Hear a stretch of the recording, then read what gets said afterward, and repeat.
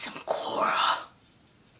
So you're probably wondering why I grew up a third of a goatee and have all this crap on me. Well, today, as I'm doing this video, or at least the time I'm doing this video or releasing this video, I went trick-or-treating, and I went as Avatar 1 from Legend of Korra.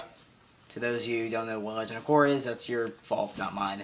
But today I'm going to play a little bit of catch-up, and I'm going to review 4, or 3 technically, but really 4 episodes of Legend of Korra Book 2 Spirits, seeing as how tomorrow, Friday, November 1st, the 1st of November, kind of redundant, just whatever. Tomorrow returns brand new episodes of Legend of Korra after a 1-week break, which is considerable. I'm fine with 1-week breaks. I hate, like, 3-week breaks, or month breaks, or year breaks, whatever. Just 1-week break, and that is it. And it's been officially confirmed that this will be the only one break that the season has, which I'm perfectly fine with. I believe the first season of Legend of Korra also did that, which I'm perfectly fine with.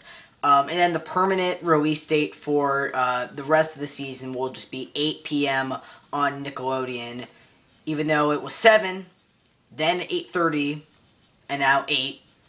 And Nickelodeon is wondering why they have such low ratings. Get your shit together and release it at a standard fucking time. Stop jumbling it around, please. That would help. But yes, that is the permanent release date for future episodes, 8 p.m. on Nickelodeon, channel 61 to certain channels, but you know, whatever. Enough to talk about that. Let's talk about the 4 episodes of Legend of Korra. I'm going to be reviewing the 1 episode that was before The Sting, and Beginnings Part 1 and 2, which I'm just counting as 4 episodes because Beginnings Part 1 and 2 are 2 episodes put in the one big 1-hour special. Get it? And so yeah, I consider it 4 episodes, not 3, 4 episodes. So let's get right to it. And the reason why I'm bunching all these episodes together in just one big Legend of Korra catch-up super special is because I really don't have anything to say about the 2 episodes that come before Beginnings Part 1 and 2, which is The Sting and I can't at all remember what the name of the episode that came before The Sting was, so I'm just going to call it the episode before The Sting.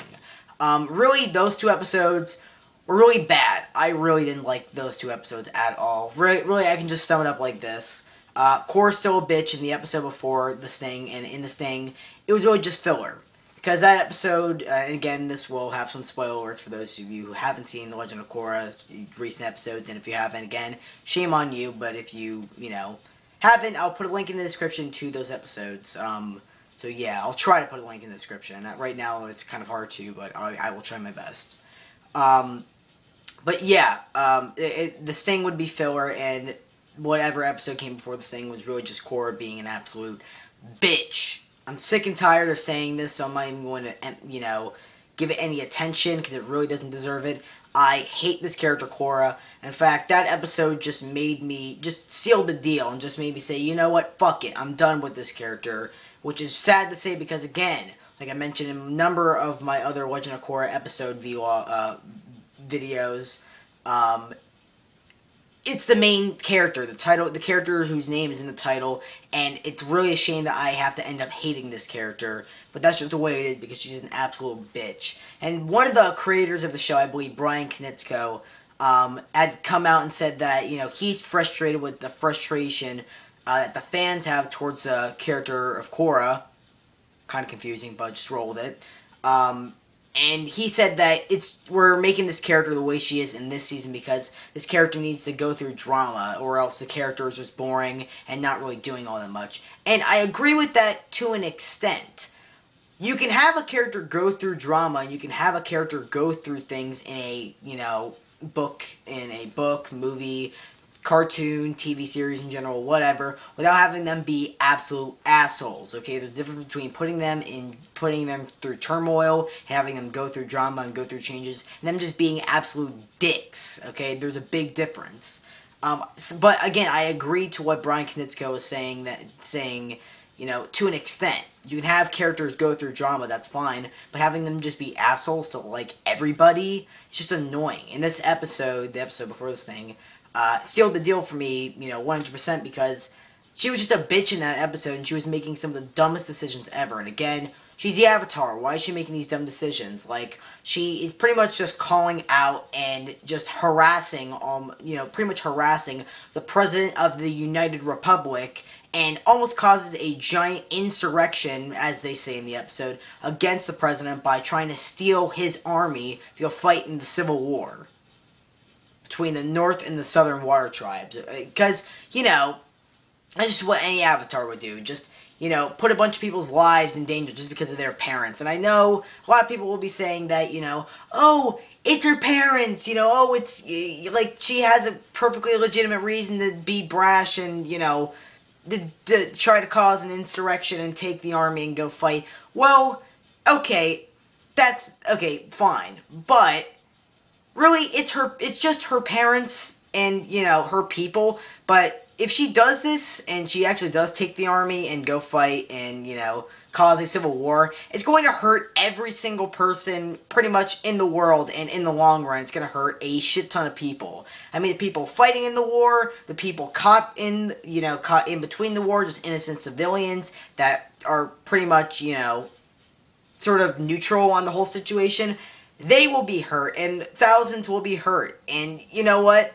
That really isn't worth, her parents, really. I mean, at least in my opinion. I mean, ever heard of the needs of the many outweigh the needs of the few? That's this situation. I think that the lives of her parents really aren't that much compared to the lives of pretty much everybody else caught in between this war and all the other people, on this war. Because again, as I mentioned in one of the previous episodes, people will take sides. People will take either the Southern Water Tribe side or the Northern Water Tribe side, and people will break apart, and they would probably even go to an even bigger war, like the 100-Year War in the original series. So really, Korra's just an idiot in this episode. Korra's just an idiot overall in this season. I get it. It's her parents, but the needs of the many kind of outweigh the needs of the few in this situation. I mean, it's either her parents' lives or pretty much the entire world going to war. I mean, pick and choose, dude.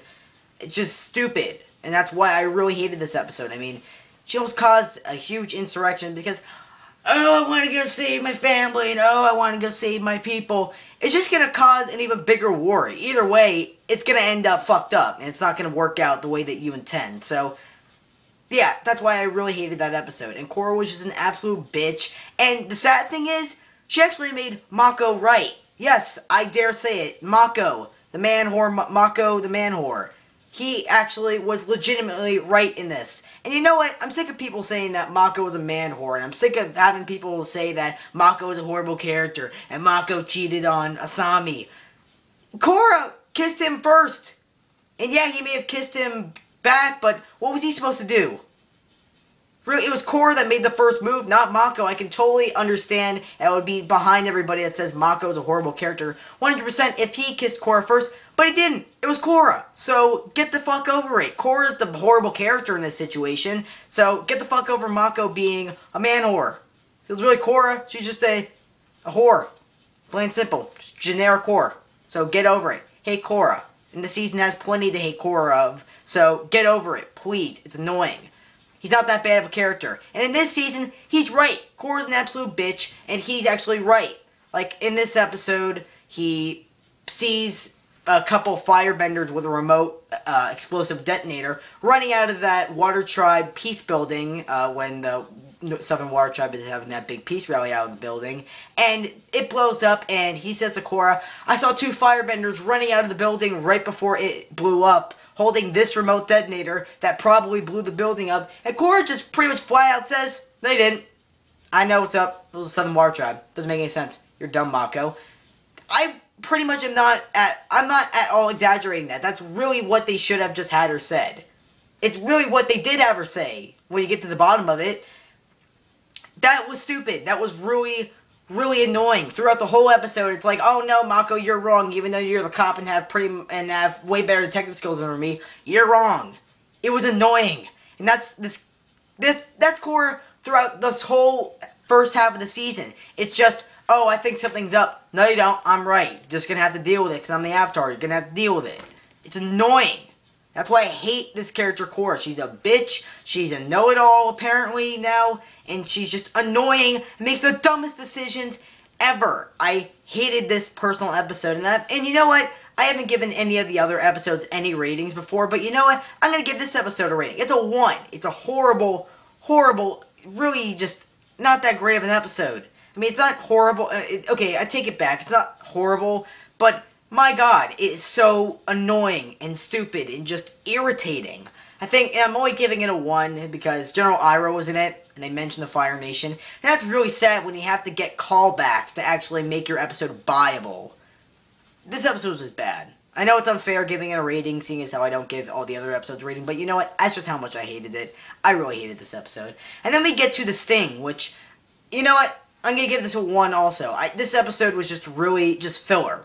It really was just that. If there's a definition for the word filler in any series, this episode has to have a picture by that definition. It is just fucking filler. And I know a lot of people are saying, oh, well, it's not filler because they say that Varrick, and you know what, I'm not even going to call him Varrick anymore because, you know, he's a villain, so villain starts with V, and Varrick has a V in it, so Varrick's now officially a villain. Yes, and a lot of people will say that it's not filler because Varrick is apparently now a villain and everything, and my thoughts on that, I actually really don't mind that. I think that's a really unexpected route. In fact, I like the way that they're doing this. I mean, Varrick was personally my favorite character so far this season, at least my, you know, new favorite character at least.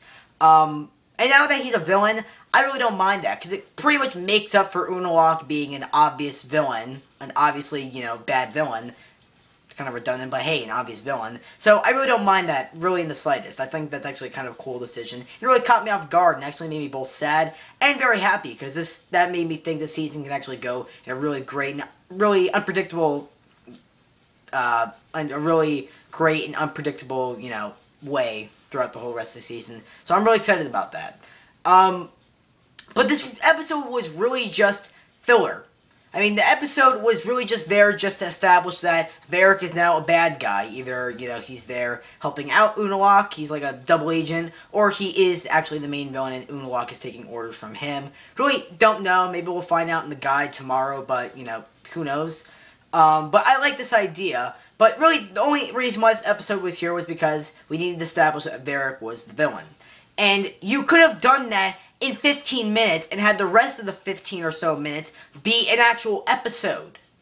That's this episode's big problem. It has to, like, the episode is this. The Northern Water Tribe is taking all of Asami's mecha tanks. They're supposed to be going to help and aid the Southern Water Tribe.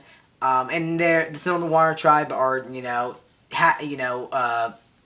causing a big, or taking over the ships full of the mecha tanks, and now Mako and Asami have to make sure they don't. So they fill up a ship full of well, they don't fill up a ship full of mecha tanks. It's a ship that's just supposed to be a Trojan horse, and they hire also a bunch of gangsters.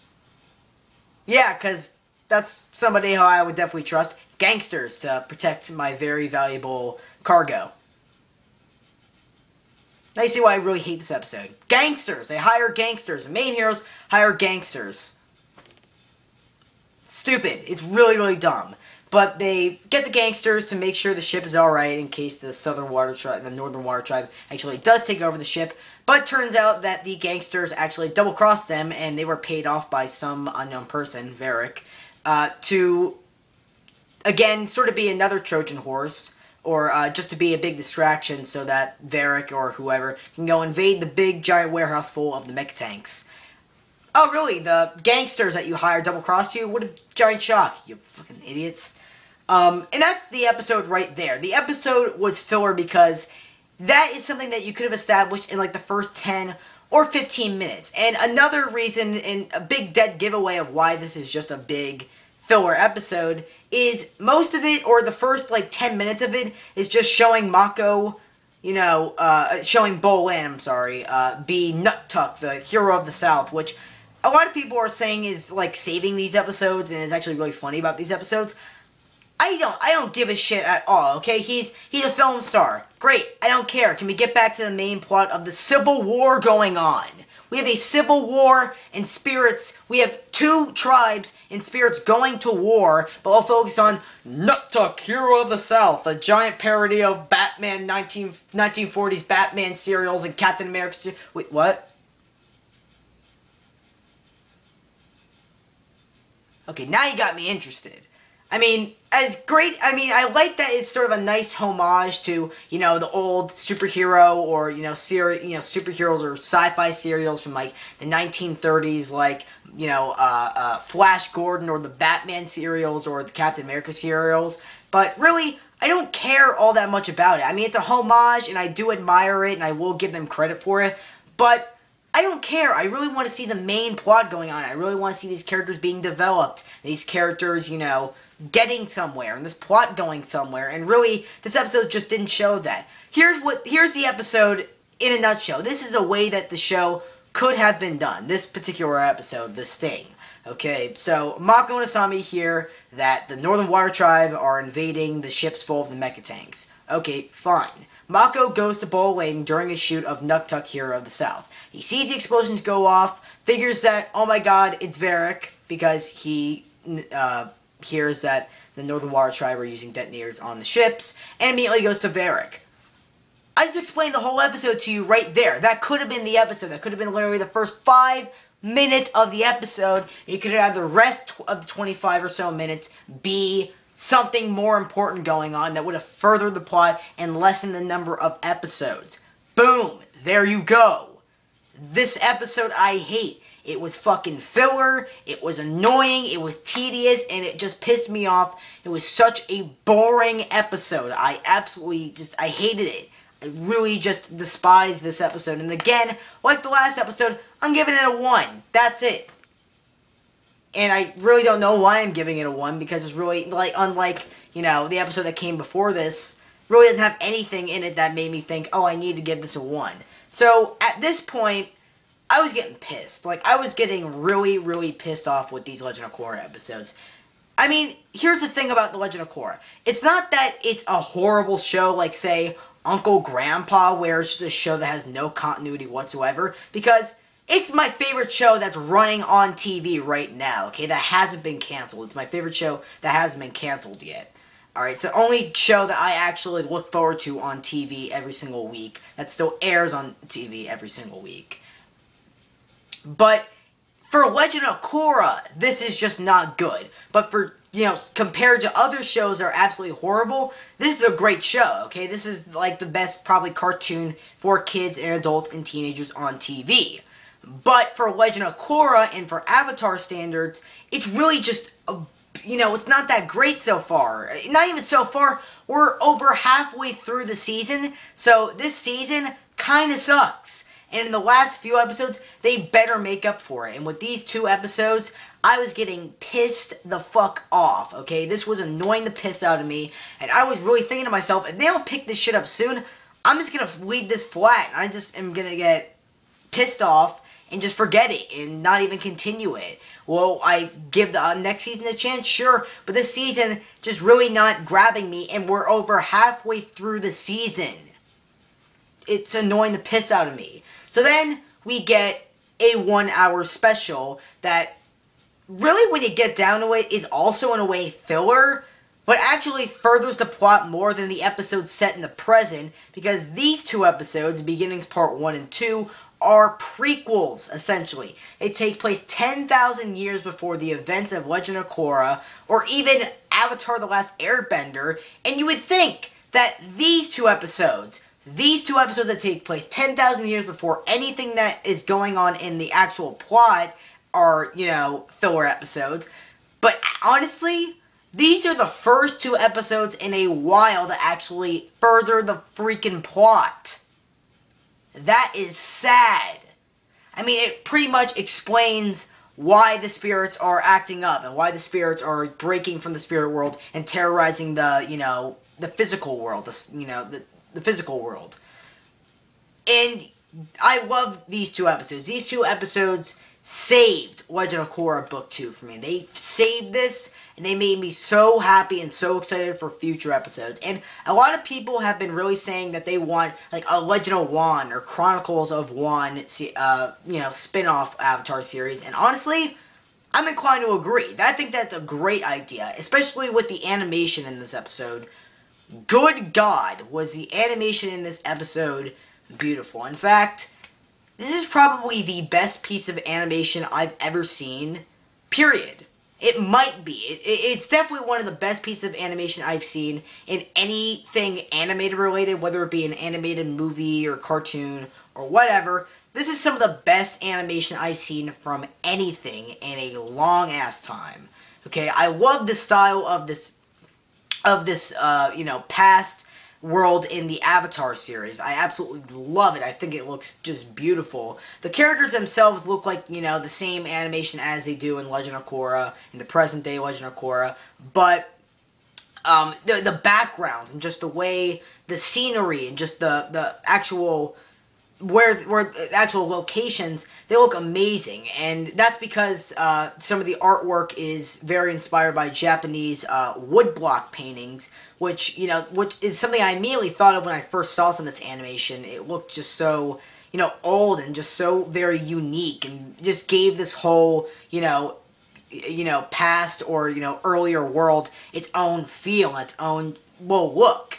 It looked amazing, and if the rest of the episode was crap and just shit and for the plot at all, I still would have gave this a 10 out of 10, just because you could literally turn off the sound, mute it, do whatever, and just watch it, and you would still be just as entertained as you were, with the sound. In fact, I actually did have the chance to see this in HD on my HD TV, and god damn, did it look absolutely beautiful. It looked so just vibrant, and all the colors popped out and just looked so amazing, and the animation just looked awesome. And this episode was also just a big fangasm episode, because we got a lot of big callbacks, not only to past episodes of Legend of Korra, but also to episodes of Avatar: The Last Airbender.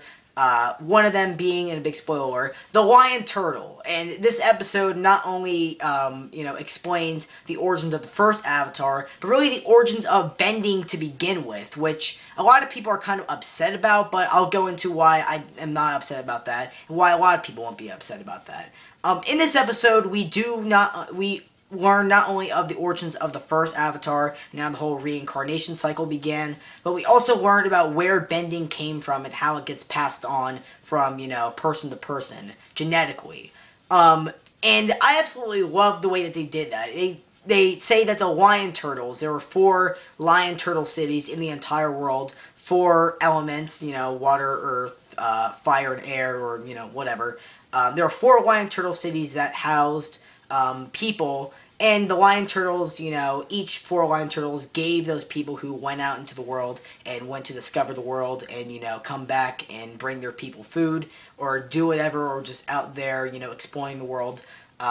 Each, distinct element, depending on, who was in which Lion Turtle city, to protect themselves out in the world. And I thought that was great, and I really, really, loved that. It explained, where they got it from, and it also gave a nice little comeback, and actually gave, a reason for the Lion Turtles to come back, instead of just, hey, let's bring back something that the fans really loved from the original series, just because, all the fans love when we do that. Actually gave a reason for bringing the Lion Turtles back, and I really, really loved that. And a lot of people are really upset that the Lion Turtles gave people bending, instead of what was said in the original Avatar series. In the original Avatar series, it was said that people weren't bending from distinct animals, like blind badger moles, taught earthbenders, or dragons taught the firebenders, or the moon taught the waterbenders, or the sky bison taught the airbenders, or the air nomads. And at first, I was a bit upset about that, because this episode did seem to retcon a lot of stuff just to make the plot for, this particular episode and the plot of the rest of Legend of Korra to be, to work, just for the rest of the plot to work. But this is the way that I interpreted it. I interpret it as this. The Lion Turtles gave them their bending. The Lion Turtles gave each and every single person bending, but they learned how to actually use it as an extension of their body, and actually learned techniques on how to correctly do it by each element's distinctive animal. Like, they were given the power, but the animals taught them, distinctive moves, instead of just, like, the Lion Turtles who gave the people bending, the people who just didn't know what to do were just throwing it like, whatever, here you go, here's fire. And the dragons, or whatever, for example, taught them to do it like, karate style, which was horrible karate I just did, but, that's the way that I interpreted it. Like, the lion turtles gave them bending, but the animals of, each distinctive animal of each distinct element taught them how to use it correctly and use it in techniques. That's the way I interpreted it. Or you could also interpret it as these were stories that have been passed down many, many years, and as stories usually do get passed down from generation to generation, they usually get jumbled and mixed up a little bit, so maybe interpret it that way, like the story, that was told of the origin of bending in the original Avatar series, which is a mix-up, and this was the correct version. That's another way to interpret it, but I like to interpret it the way that the first time I said it, where the lion turtles just gave them bending, but the animals taught them how to use it correctly as an extension of their body.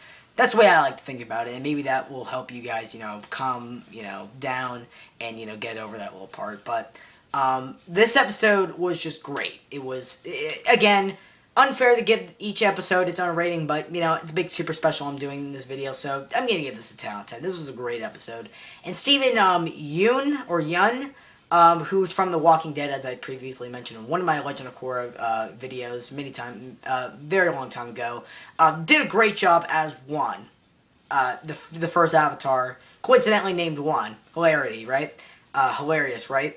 And honestly, if they do actually get around to making a Legend of Korra, or at least rebooting the Avatar series and doing the Last Airbender movies first, then Legend of Korra movies, I would love to see him personally play Wan. He did a great job, voice-wise, which is very cool, and I like that he did a great job, and I wasn't expecting him to do a good job, because I don't know if he, has done voice work in previous works of his, but all I know him from is from The Walking Dead, so it was a big surprise to me that he actually did a great job with the voice work, so I was very happy about that. He did a great job, and just brought a lot of humor and charisma to the character, and I like that they established that he, a lot of people will say that, oh, he was kind of a douche at the beginning because he stole from the lion turtle and he lied to the lion turtle. You don't lie to lion turtles. But it was to help out his people and, keep them from starving to death. When a bunch of, fat kings and princes or whatever are eating atop the big castle and, not giving a single scrap to the starving people, below them. That was fine. I didn't mind that at all. He actually had a concrete reason to take the firebending from the lion turtle. Not just because, oh, hey, I want firebending because it sounds cool. No, I want to help out my people because my people are starving to death. My friends are starving to death, and I might starve to death. But I care more about my people. That's why I'm going to steal from the one person you just do not steal from. So I enjoyed that. I thought that was a great, and even to the people that say that that was stupid and that was brash and, too insensitive or whatever, he still redeemed himself by becoming the Avatar and by becoming, the embodiment of spirits and by becoming the bridge between the human world and the spirit world. He still made up for it because he made up for two things, actually. One, stealing from the lion turtle, and two, breaking Rava and Vatu, the light and the dark spirit, away from each other so that Vatu can now wreak havoc and, bring dark spirits into the world and just spread darkness for 10,000 years, which I really love that, which has actually opened up a big rumor or speculation that there will be a dark Avatar because Rava, the whole reason why the Avatar reincarnation cycle, had started was because Rava had connected with Wan, and that created the Avatar state and the Avatar reincarnation cycle, and that's how the Avatar is connected to the spirit world and the physical world. And that's what some people are sort of speculating right now, is that the same thing's going to happen with Vatu. He might, connect with Unalaq or Varric or whatever. I personally don't like this idea at all. I think it just is just kind of generic. Like, it really brings me back to something like the Power Ranger, for example, where it's like, well, we got to do episode when there's the opposite versions of them. Like, we have to have the evil version of the Power Rangers. This seems just generic to me because it just makes it sound like, oh, well, we need to do the anti-version of the Avatar. We need to have the antithesis of the Avatar. I don't think that's really that great of an idea. I hope that they don't do it, but then again, it does, open a very interesting idea, and you never know what they're going to do with it, so I am open to it, but, I'm kind of hoping that they don't do it, but if they do, hope they do something interesting with it, so I'm fine with that.